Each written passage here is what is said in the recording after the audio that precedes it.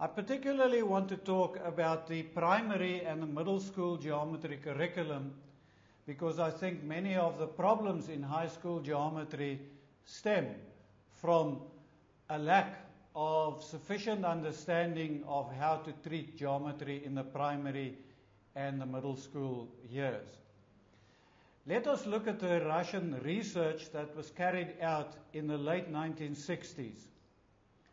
They found, for example, that in the first 5 years from their analysis, that pupils were expected to become acquainted to level 1 activities with only about 12 to 15 geometrical objects. But then when they went to grade 6, after the first 5 years, they were expected to become acquainted with 100 new geometric objects, as well as the terminology, but also at level 3 understanding. So not only was there in the first month in grade 6 a huge jump in the number of new geometric objects that they had to learn, but there was a jump from level 1 to level 3. And clearly this was creating huge problems for learners. In fact, the Russians described the progression from grades 1 to 5 as a prolonged period of geometric inactivity where they were doing a lot of arithmetic but very little geometry. Subsequently, the Russians redesigned their curriculum to introduce more geometry. If we look at the South African context, in a study carried out by myself and a student in 1987, we found that 45% of students in KwaZulu-Natal, in a rural area of KwaZulu-Natal, in grade 12 had only mastered level 2 or lower, whereas the examination, we write a national examination in South Africa, required mastery at level 3 and beyond. So clearly almost half the students were not at the required level for the examination. And it explains why students were having difficulty with our national examination. If we look at countries that are successful in geometry education, in particular Eastern countries like Japan and Taiwan, for example, we find that Wu and Ma report in a study in 2006 that grade 6 learners were already 28%, almost 30% of the students were already at Van Hiele level 3. And the reason for that is that they start very early in grade 1 introducing concepts of and developing concepts of congruency, of similarity, more or less according to the Van Hiele theory, through a lot of visualization and tessellation activities, and this seems to help students to progress much more quickly towards Van Hiele level 3. However, in South Africa, by contrast, in the study that I reported already in 1987, only about 30% of students were at Van Hiele level 3 in grade 11. And a more recent study in 2005 found that in grade 7, only 17% of students were at Van Hiele level 2. So clearly in South Africa, where there is a lack of geometry in the primary school, we have big problems. And I suspect this is the same in many other countries, including Brazil, and certainly I know in the United States and in countries, in some European countries, this is problematic. So let us look at some activities suggested by the Van Hiele theory. There's a very strong focus on tessellations in the study by Dina Van Hiele in 1958. Now, she did not use technology. She relied a lot on students using cardboard tiles to create tilings. And I think those activities are still very important. Of course, nowadays we have technology which can supplement those activities, not replace them, because I think the hands-on activity is important and technology can never replace that. But I think technology has advantages, particularly dynamic geometry like Sketchpad, GeoGebra, Gabri and other software, where we can do dynamic transformations, which is impossible with concrete tiles. And that, I think, can aid conceptual understanding. I'm going to demonstrate this with technology simply because of the convenience of it in a setting such as this. If we take an arbitrary scalene triangle like this, we can create a tessellation by constructing the midpoint of one of its sides, marking that as a center of the side, as a center of rotation, and then by selecting the interior of the triangle, I can rotate it through 180 degrees, a half turn, and I will just change the color for the sake of convenience to say blue. And now we have created a parallelogram. And we know from the properties of a parallelogram that opposite sides are equal and parallel.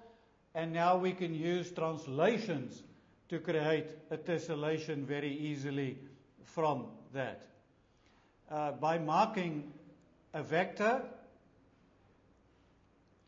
and selecting the interior of the triangles, we can now translate in a horizontal direction very easily to create a one-dimensional pattern.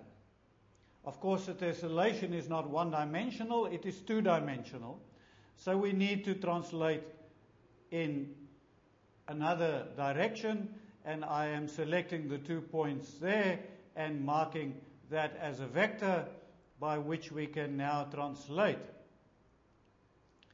the one-dimensional pattern in that direction to create a two-dimensional pattern, which we call a tiling or a translation. Now, an improvement in the South African curriculum is that tessellations are now prescribed in the curriculum, as it probably is in many other curricula.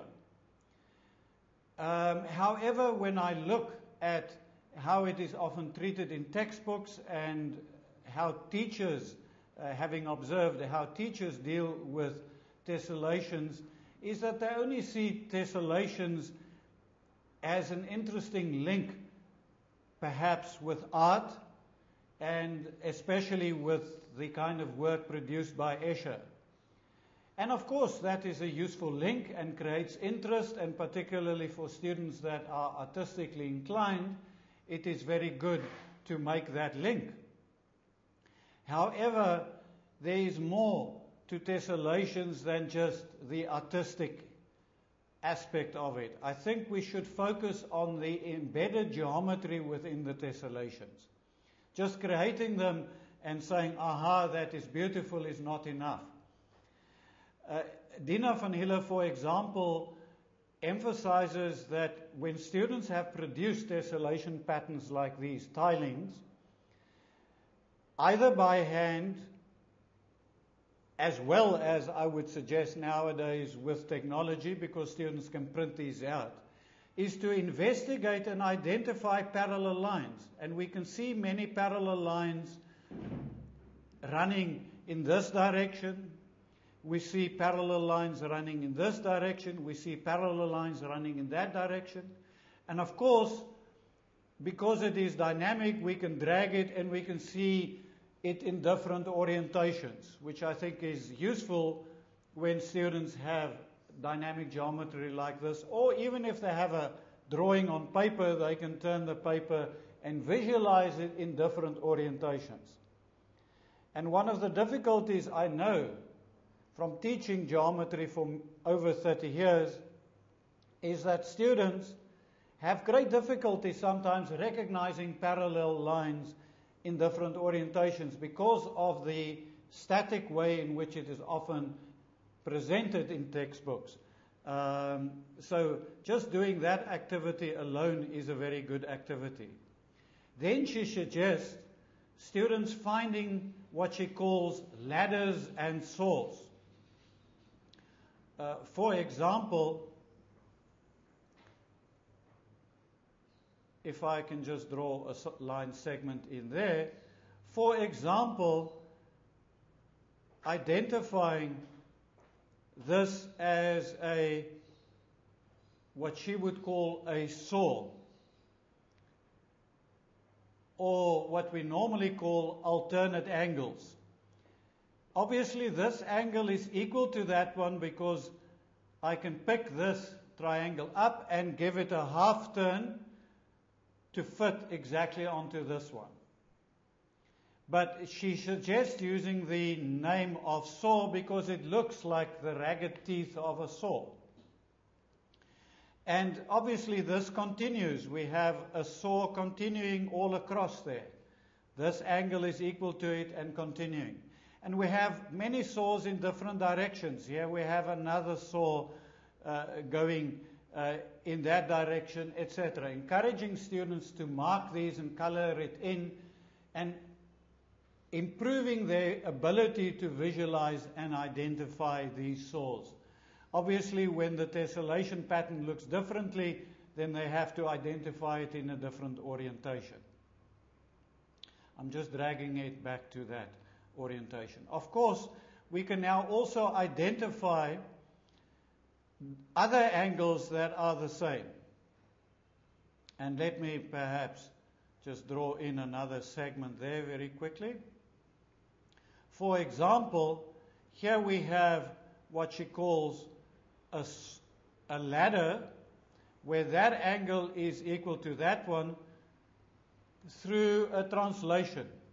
I can pick this triangle up and move it to that one, and it is clear that this angle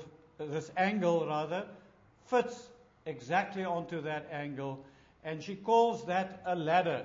It looks like a ladder that is lying somewhat on its side. And of course we have many ladders.